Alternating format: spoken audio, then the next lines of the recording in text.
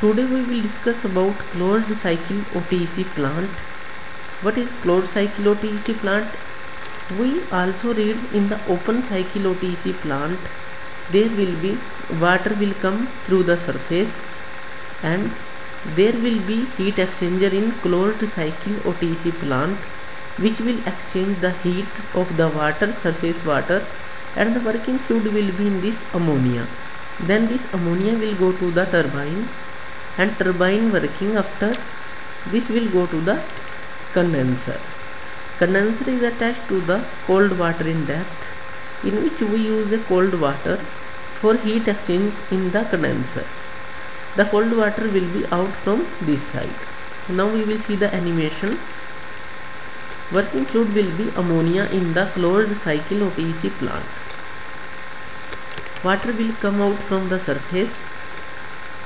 It will go to the heat exchanger. There heat exchange will be takes place with the working fluid ammonia, and ammonia will convert it into vapors. This ammonia will go to the turbine. Turbine will rotate and electricity will be produced with the help of generator, and then this ammonia will be transferred to the condenser. Condenser will extract water from the depth of the ocean and it is attached to the heat exchanger. Now what will happen?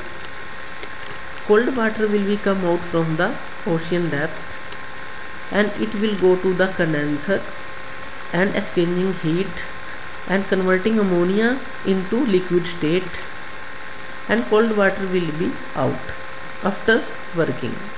Then ammonia, liquid ammonia will go to the heat exchanger again.